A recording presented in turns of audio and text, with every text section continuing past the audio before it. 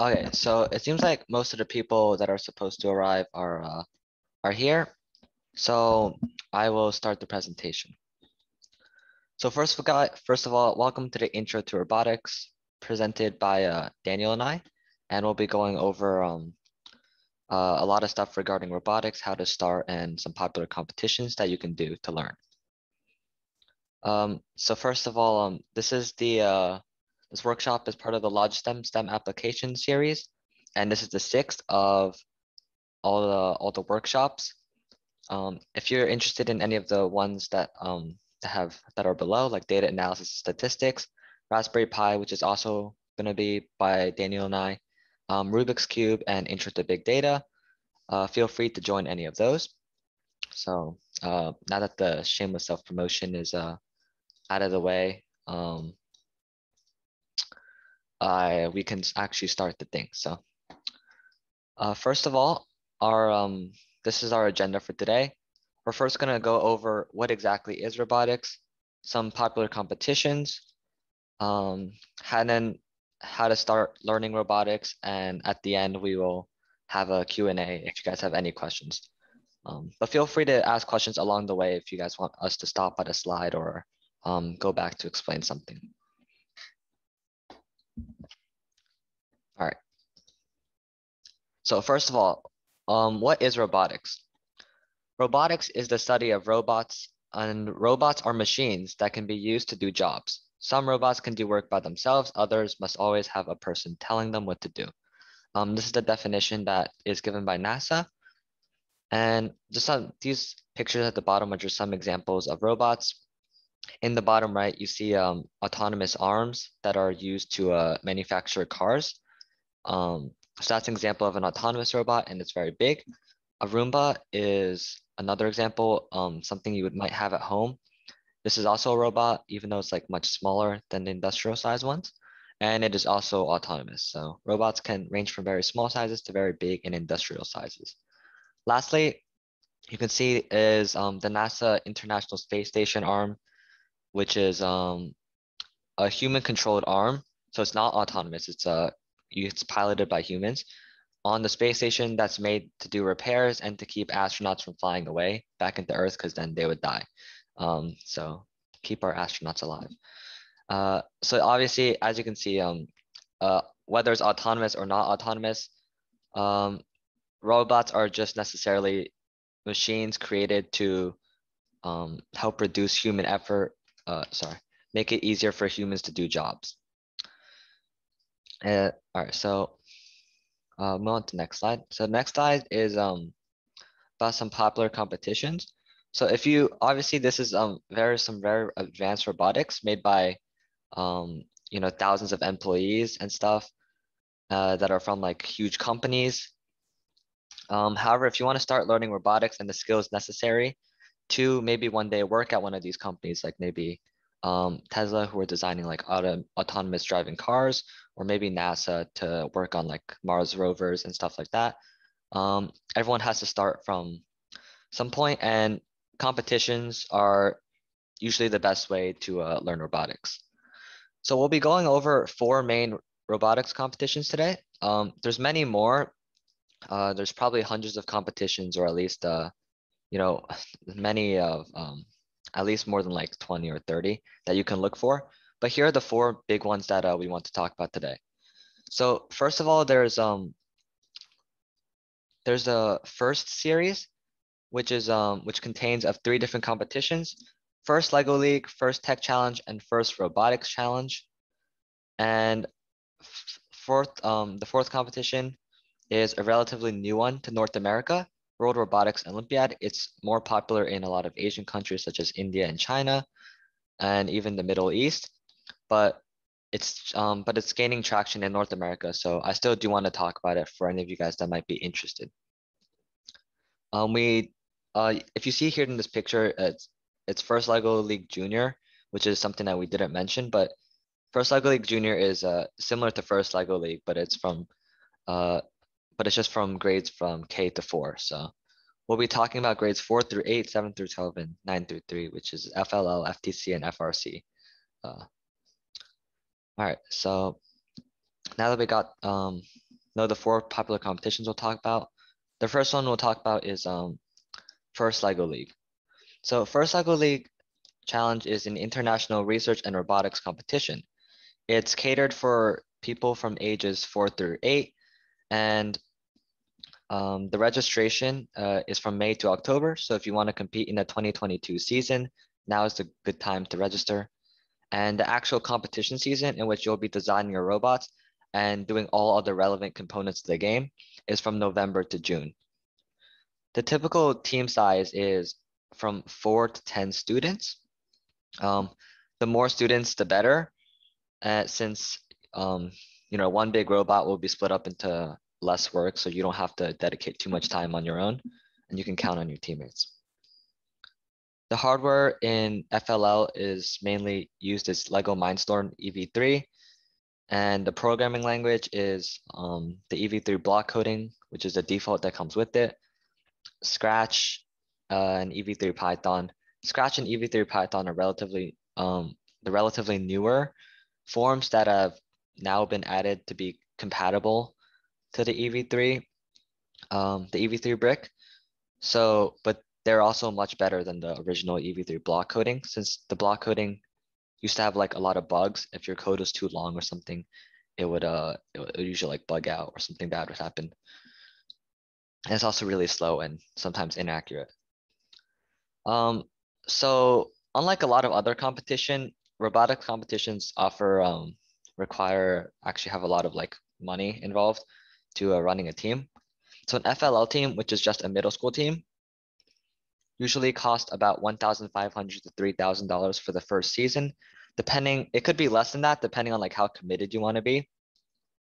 Or it could be more than that if you're like really, really committed with like a big team of 10 and you're all serious. This is just a cost of the first season though. The second season and the third season and all following seasons are usually less expensive, since once you've bought all the parts during the first season, you can just reuse those parts, such as a Lego brick and other things. So usually after this, it costs maybe just about $1,000 to like $2,000 to sustain, to keep a team running.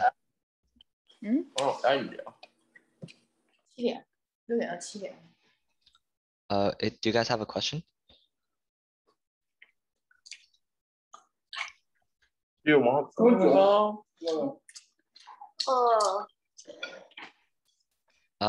If you're in the audience and you guys don't have a question. Oh, sorry. Far less, if there is. Sorry. No, less of that. That's what I. Yes, that's what I mean. Okay, if you're in, sorry, excuse me, but if you're in the audience and you guys don't have a question, could you guys please mute yourself? So yeah, thank you so much. All right, so moving on from FLL, not moving on, but I just want to talk about the LEGO Mindstorm EV3. For those of you who aren't familiar, this is what the EV3 looks like. This right here, this is the brick that comes with every LEGO Mindstorm EV3 set. And the EV3 is the 3rd generation in the LEGO Mindstorm series. It runs on a processor and on Linux, but there's like a screen that you can use to like run programs, like move through code and stuff. But you do the actual programming on like a computer. You can buy a lot of, this is like the basic one you can buy, the LEGO Mindstorm EV3 kit, as well as you can buy like expansion sets, as well as buy specific parts to build like your own, which is the one on the very right. It's a specially built robot, not using the default parts. So I'll assume that all of you guys are probably familiar with the LEGO Mindstorm EV3. It's pretty popular and it's a really great way to learn. So going back to FLL, I mentioned there's 4 different categories. As you see, there's the robot game, robot design, research, and core values. These are the 4 key components that you'll be graded on. And the first one we'll be going over is robot game. So in the robot game, your team will practice a 2.5-minute match to complete as many missions as possible. I'll show you guys an example mat in the next slide. So in the robot game, your team will strategize which robot game missions to solve. Design any attachments your robot will need to complete the missions. Test and refine your programs in robot design and compete at an event. So in simple words, this is just the main event, what you're designing your robot to do. And this is much easier. It's much easier if I show you guys a picture rather than describing it to you. So I'll just quickly show you guys an example board on the next slide. This is what an typical FLL board will look like. This is this is a replay event from last year. And basically you would have to, the robot starts at home base in this corner, that's what it's called. And all your robot attachments and stuff are gonna go into this black box on the very left side, as well as some other initial things that you start with that you'll have to put onto some other missions to complete them and earn points. So I mentioned missions. Missions are they're just these general like Lego things that are scattered throughout the board. Your robot has to like do something with them. So for example, the tire, I believe you have to flip the tire over. And for this is a pull-up bar. You'll have to pull yourself up. A basketball hoop, or you'll have to shoot some things into the hoop and keep it there. As well as a lot of others. This one you have to slide thing across. And basically, these are all, each mission will earn you a specific number of points based on the difficulty. The points for each mission will be given out during the competition details before the event starts. So your robot can use the black lines to navigate, but generally speaking, you'll use the defined distance. You'll do a lot. They'll send you a map at the beginning of the competition, so you'll be able to practice at your home. And you usually want to do a lot of practice runs to get like a defined distance correct, and create a robot run out of this entire mission to earn as many points as you have in the 2.5 minutes allotted. This is just basically the FLL board and the robot game section of FLL. All right, the next section is robot design. This is the second section you'll get graded on. Your team will prepare a short presentation on your robot design, programs, and strategy. Your team will design and build your robot, program it to solve the robot game missions, explain how your robot will act based on the code you wrote, and describe your strategies for the robot game. This is basically a short presentation. Like here, it can usually be like 1 minute or 2 minutes to describe what your robot's supposed to do. The judges probably will ask you some questions about some troubleshooting that you had. What are some ideas that didn't work? They'll ask you like some technical information, like what sensors did you use? They might ask you to show some of your example code and run it for them. A lot of this is just technical stuff about how your robot works, how it's so this is besides the robot game, you'll have to present to them your robot and try to sell your robot.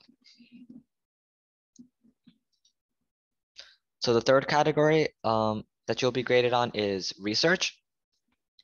Your team will prepare a 5-minute presentation to explain your innovation project, and your team will identify a problem to solve, design a solution to the problem for your community, share your ideas, learn from others, and improve your solution, and pitch your solution at an event. So this might seem a little bit confusing, but I'll explain it to you. So at the beginning of every competition season, the first group, they will send you a competition prompt about like a problem in your local society that occurs everywhere in the world. And they'll want you to create a solution to try to solve that and make a presentation based off of that. So this has nothing to do with robotics, and it's just something to get you thinking about how to make your community better. For example, the replay season, the theme was how to motivate people to stay more active in your community, whether that's giving them a prize or giving them better facilities to exercise or like run or gyms. So the research portion is make sure this is refined, because should be rehearsed, and you'll present this to the judges on the day of the competition. Last but not least, we have the core values section. And in this section, your team will demonstrate first core values throughout your season and beyond. Your team will apply teamwork and discovery to explore the challenge, innovate with new ideas about your robot and project, show how your team and solutions will have an impact and be inclusive. Celebrate by having fun in everything you do. At the competition, usually there will be judges that'll like assess how your team works together. And you'll also be asked to like show them your engineering notebook, which should document your everyday problems, troubleshooting with your everyday, basically document exactly how you worked on your robot every day.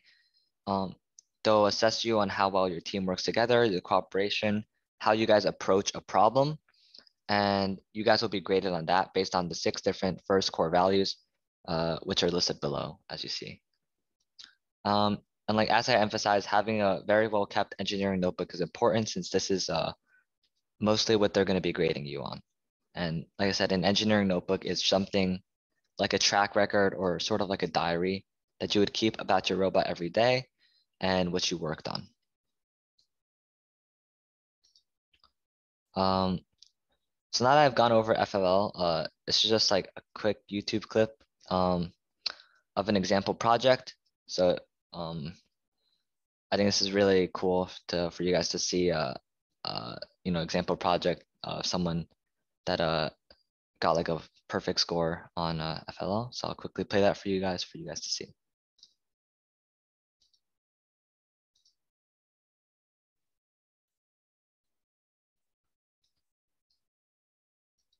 I'll just play the first minute so you guys can get a quick idea of how the robot works.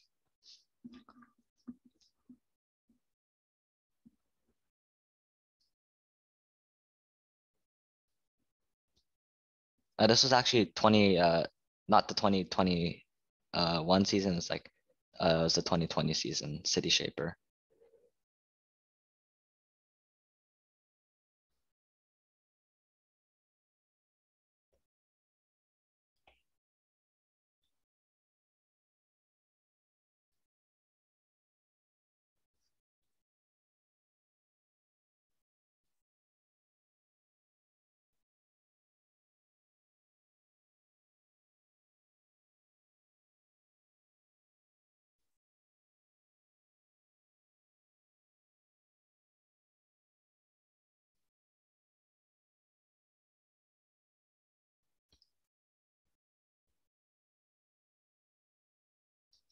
Yeah, so as you see, I think this demonstrates a good example. So since there's so many different individual tasks that require different parts of a robot, the robot will often return to home base for you to change attachments, and customizability is very important.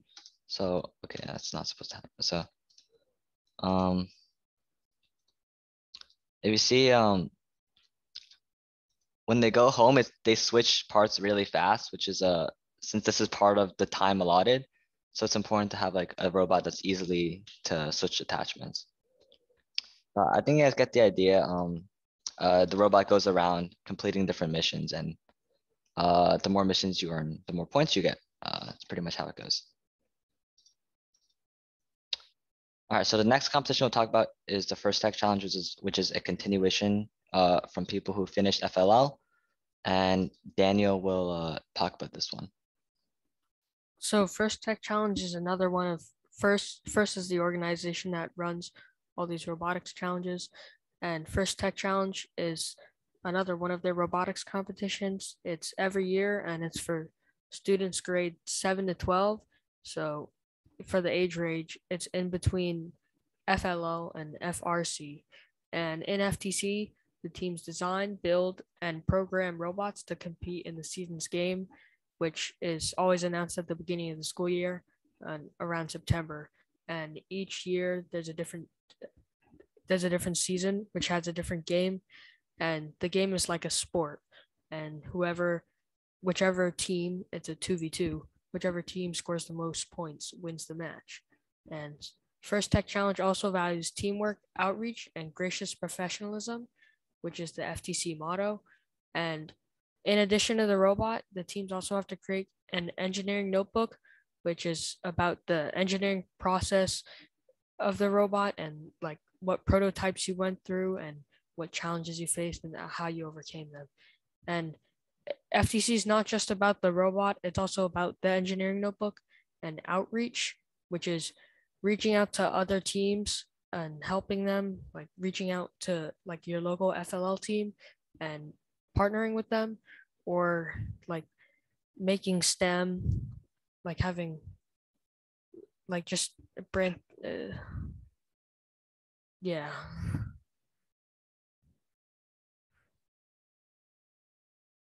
Some more information about FTC.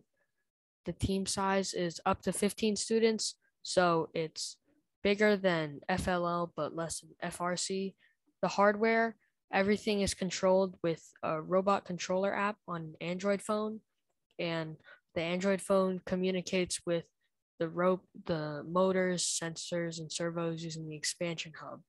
And the control hub was a new device that was released 2 years ago in FTC, which combines the Android phone and the expansion hub. The season is from September to April. So the kickoff, which is when they announce the game for that year, is during September, and FTC Worlds, which is usually the final tournament, is in April. The programming language is Java or block coding, but block coding is not recommended because you have a lot less freedom with block coding than Java. The cost is $2,500 to $5,000, which is between FLL and FRC, but you can easily spend more. And it's also more expensive for rookie teams because they can't reuse their old robots' parts. For build systems and FTC vendors, these are the main brands of FTC parts. You have Rev, GoBuilda, Tetrix, and Actobotics. This is a tournament bracket of how you qualify and make it to the next level for FTC. It depends on what area you live in. That's why there's multiple sections of it. But for where I live, you have to go to a qualifying tournament first. And once you qualify, then you go to a regional championship and then a state championship and then to worlds. But it depends on where you live. And this is a video of last year's FTC game, which was Ultimate Goal.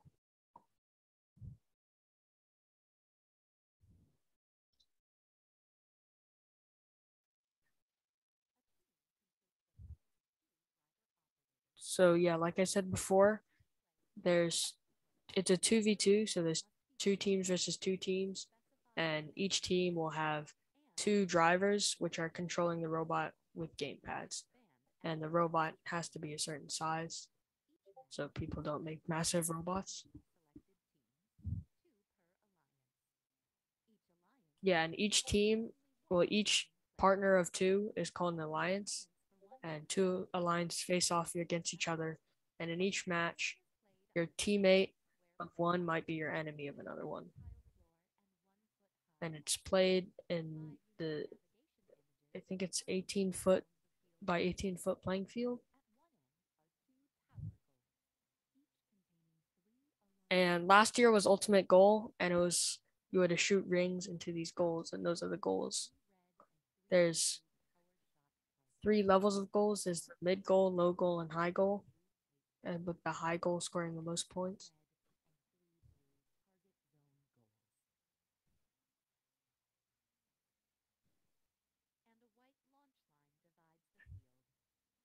And you had to launch rings behind the white line into one of those goals, which would score you points.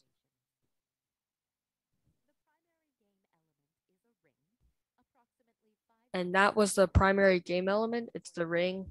That's what you're shooting into the goals.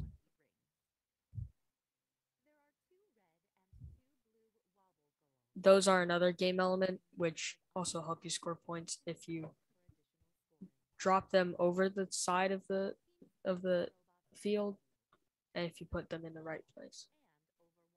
And for FTC robots don't normally look like that. They're just doing this for demonstration. This is the official video that first releases during the kickoff in September. And so all the teams would watch this video, and then they'd use the whole season to create a robot that can hopefully score the most points in this game.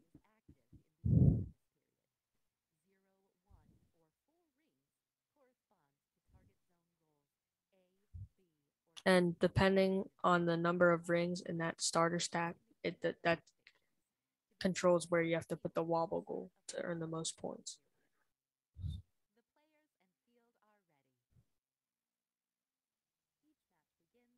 So in every year, the first section of the game is a 30-second autonomous period where everything is controlled with pre-programmed code. You can't use the gamepad controllers to control the robot. And then there's a 2-minute driver controlled period where they control the robot with the gamepads, which are like Xbox 360 controllers.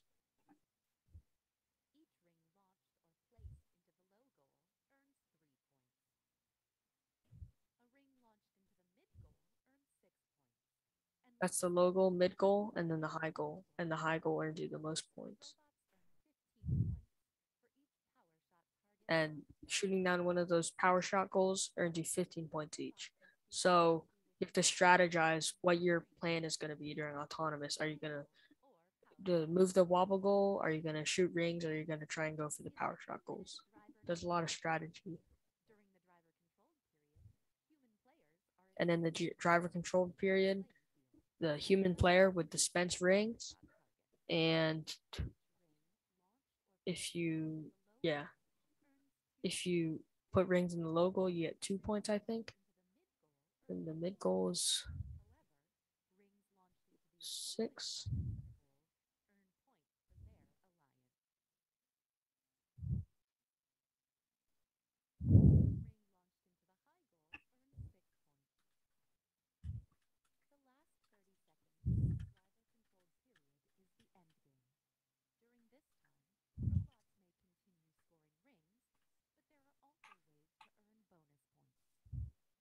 Yeah, a ring in the high goal gets you 6 points. A ring in the mid goal gets you 3 points, and in the low goal, I think you get 2 points or 1 point.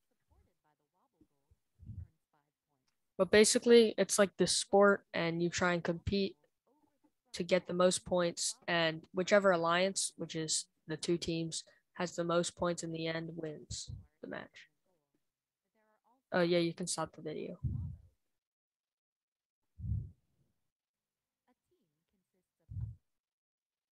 And next is first robotics competition, or FRC.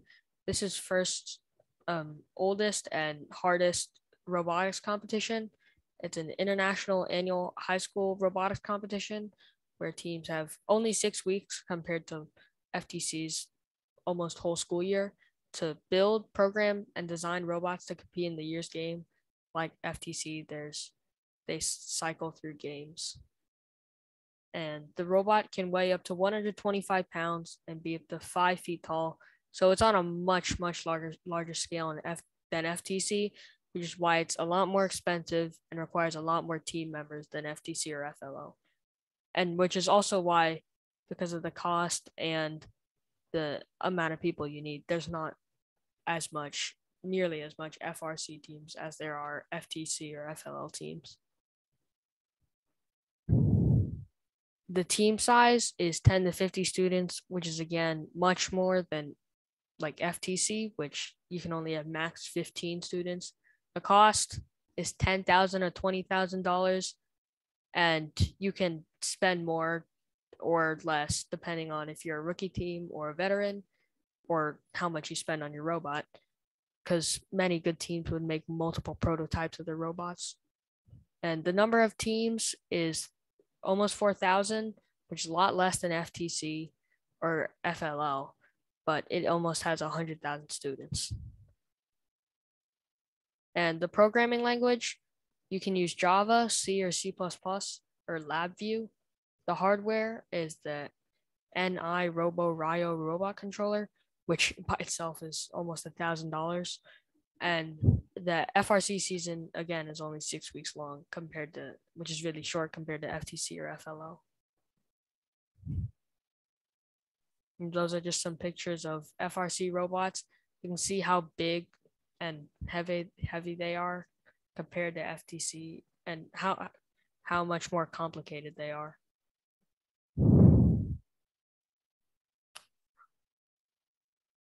All right, so those are all three of the first competitions, starting from FLL, then to FTC, and lastly FRC. So those are all three first competitions, and then we'll talk about a relatively more recent competition and one that's more popular in Asian countries, but gaining traction in North American countries as well, which is the World Robotics Olympiad. So in this competition, there's 4 different categories: regular, open, soccer, and future engineer. There are essentially 4 different events that you can compete in.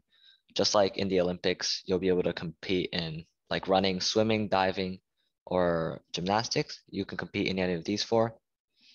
The team size is about 2 to 3 students each, plus 1 coach for each team. So clearly the size of each team is much less than FTC or FLL, and it's most comparable to FLL. But the team size is much smaller, which means the robots tend to be more simpler in the tasks. The tasks are more program oriented rather than hardware like oriented. And the programming language is the same thing as the FLL, and it uses EV3 block coding, Scratch or EV3 Python, and the hardware is also the Lego Mindstorm. The season is from January to November, and the cost is much cheaper than FTC or FLL at only about $50 to $300 per season, which is usually typically just like registration fees and stuff like that. And there's usually you don't use too many parts for WRO, since I'll show you a robot in a bit where you guys will see that it's like much less complex than maybe the ones Daniel showed you for FRC or even the ones in FLL. All right, so the first category mentioned is the regular category. The regular category is a challenge-based competition. Students must design, construct, and program the robots to solve specific challenges on a field. Points are scored for completed tasks, and the task should be completed under 2 minutes. So this, obviously hearing this is very similar to FLL, as there's tasks on the field to be completed and points for completing those tasks. And the age group, there's, instead of having 3 different competitions catered to 3 different age groups, in each of the 4 categories, it's split into 3 age groups each. And there's, for regular, there's elementary, which is less than 13, and junior, which is 13 to 15, and senior, which is 16 to 19. And there's some special characteristics about the regular is that assembly, unlike FLL, where you can pre-assemble your robot, you have to bring your robot in, all your pieces like de-assembled, and assemble the robot on competition day within a 150-minute period. And judges will be watching you, so you can't bring in like pre-assembled parts or anything. It has to be just straight up Legos. So that's something that's very different from FLL. Just like FLL, it can only contain Lego parts, and it has to be EV3 brick based. That's where the program has to be run, and it also must be autonomous, which means that once you put it in the ring and you start running it, you cannot touch it. And so, so here's an example project in WR. As you can see, it's like much simpler than FLL robots or a lot of ones, because generally in WRO regular, there's only one large task to be completed. As you see in this case, it's just basically one large task that'll take 2 minutes, where you have to pick up blocks and place them in the red area. So therefore, robots are much more specialized and don't require extra attachments. But as a result, they're also more program oriented and requires a little bit more advanced programming for one robot to do this multiple things for a long time, like without different attachments. And usually it requires a lot of line following, as you see above, and there's not as much defined distances. So for people who like to program more than build actual robots with attachments, WRO regular might be the one for you. So the next category shown is the open category.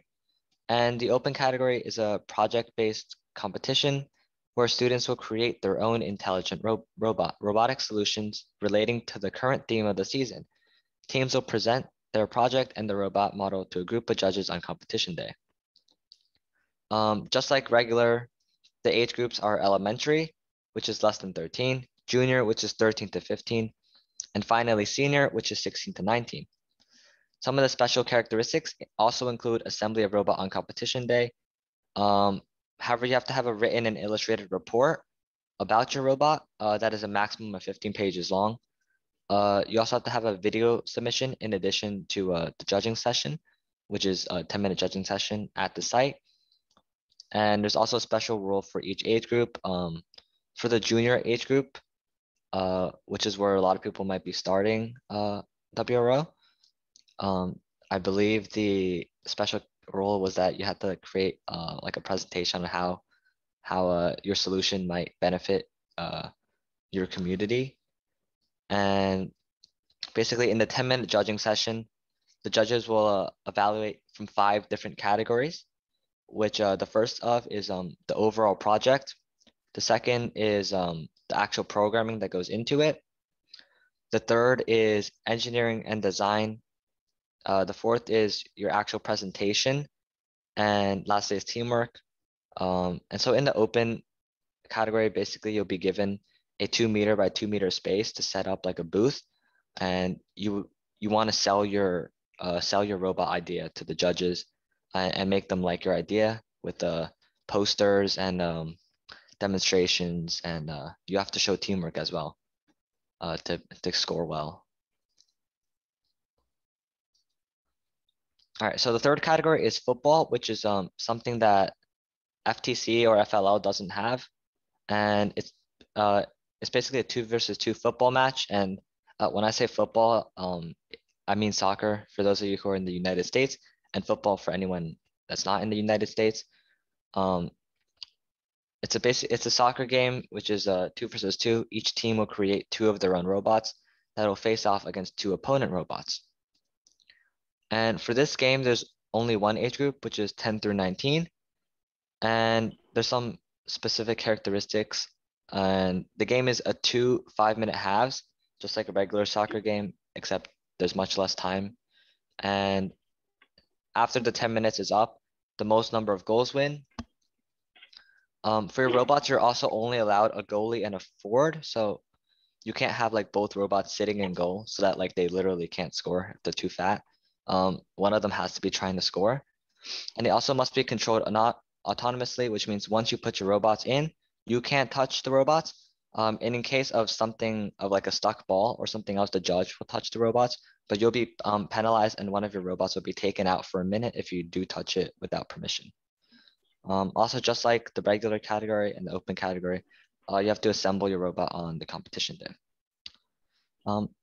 If any of you guys are wondering how the robots would sense the ball is emitting infrared signals. So robots would typically use infrared sensors to find where the ball is and try to score.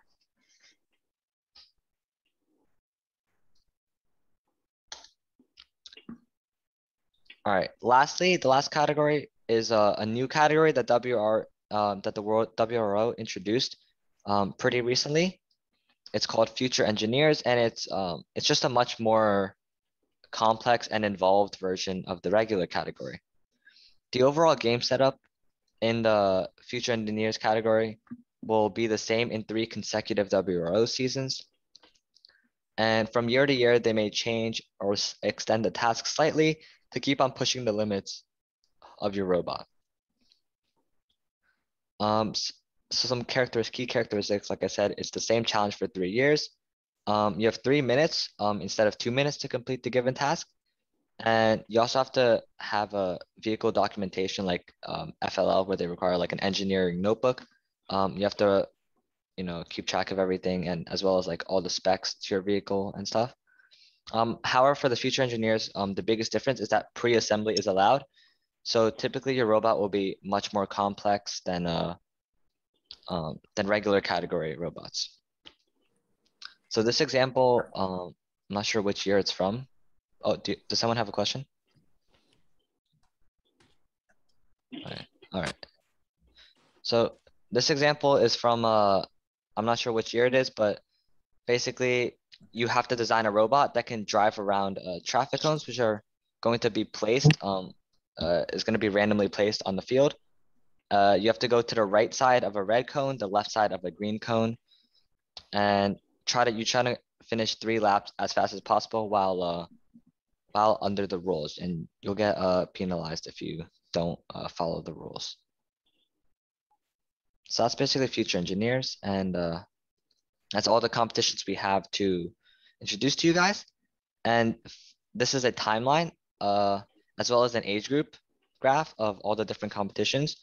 So FRC, FLL, they both happen typically from like, so FLL is like much longer season, and the qualifiers are from like August all the way to December, and it takes a long time. WR also takes a long time, as there's qualifiers, nationals, internationals throughout the year, and FRC typically is done in a much shorter time period.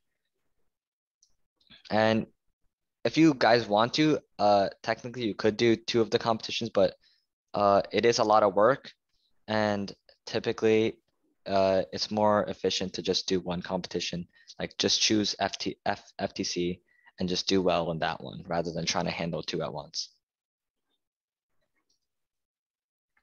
All right, so Daniel will introduce you to how to learn robotics for those of you that are wondering where to start.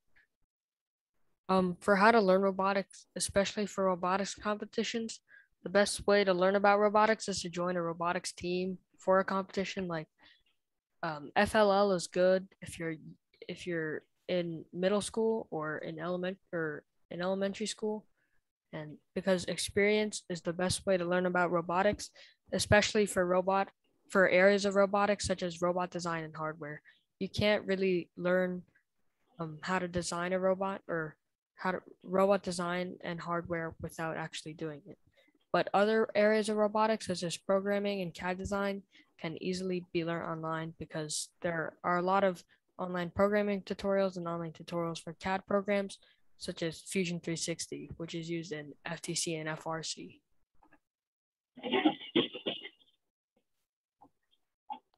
Joining school robotics teams or clubs can also give you a lot of experience in robotics, because I know a lot of schools, especially in my area, have school robotics teams. They might not be the best, but they're definitely good to start with, and they'll definitely give you a lot of experience. And many veteran robotics teams also offer resources or crash courses in certain robotics competitions, which can also be very helpful. And yeah, some schools also have technology and robotics classes.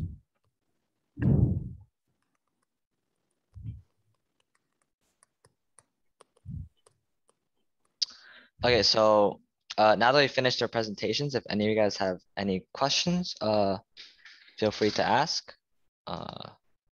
So you can put any questions in the chat to private message us, preferably. So yeah. Actually, you guys should type it out to everyone. Doesn't matter.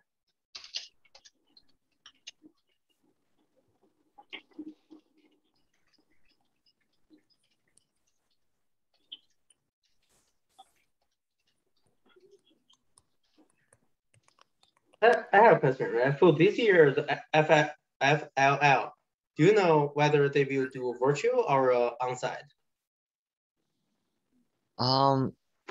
I'm not completely sure since I'm not participating in FLL for this year. For last year they did virtually, but this year I can check for you. Let me see. FLL. I know for FTC last year was online and in person. So and this year's going to be online and in person. So FLL will probably follow that same schedule because they're both by the same organization. Okay. All right. Thanks. By the way, very good presentation. Thank you very much. Okay, thank you.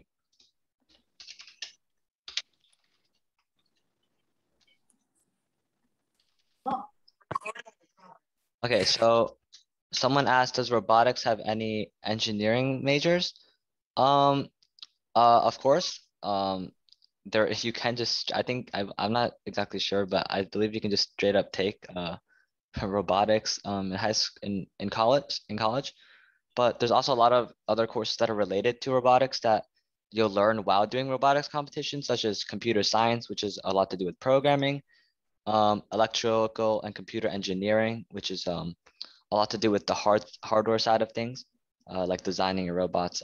FTC and FRC will really practice your electrical engineering skills because a lot of times you have to like build circuits, maybe use some other microcontrollers or stuff like that. But yeah, if you do robotics competitions, there's definitely a lot of engineering majors that you can take in college, and there's also a lot of job opportunities. And since robots are replacing a lot of jobs that are currently being done by humans, so yeah.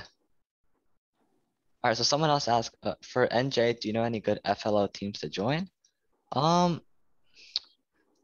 Obviously you can, if you guys have one at your team at your school, that would be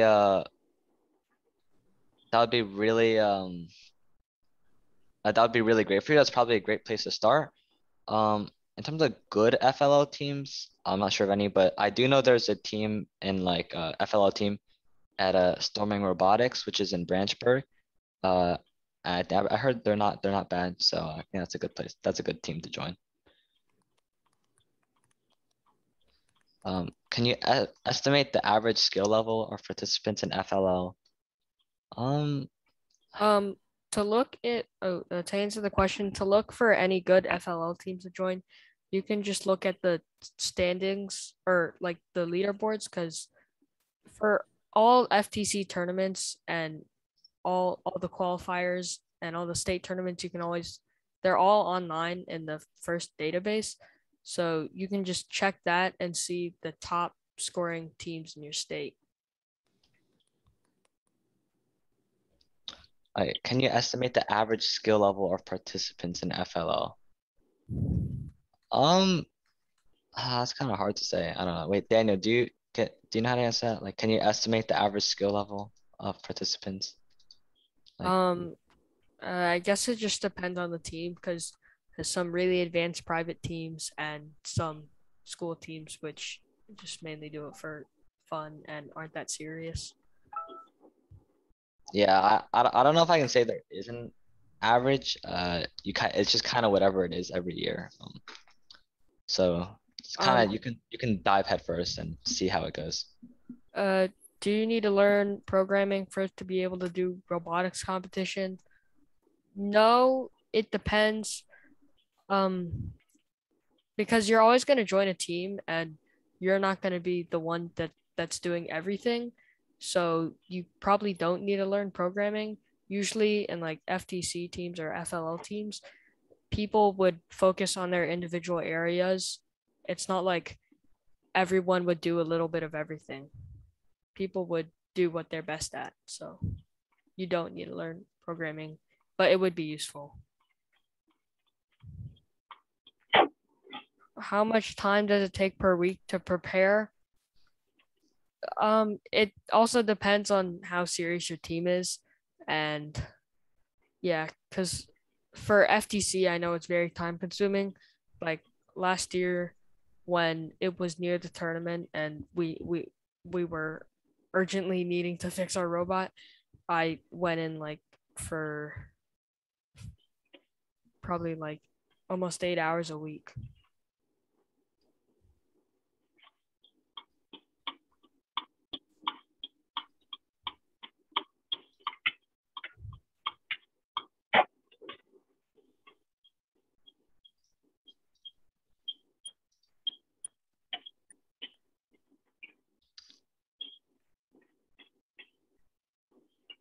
Okay. So if there's no final wrap-up questions, I think that'll be it for today. Thank you all so much for coming to our workshop. I really, really appreciate it. Also feel free to check out any of the other Logistem workshops if you want. They're also really fun to watch. And yeah, have a great night or day wherever you are. Okay. All right. Thank you.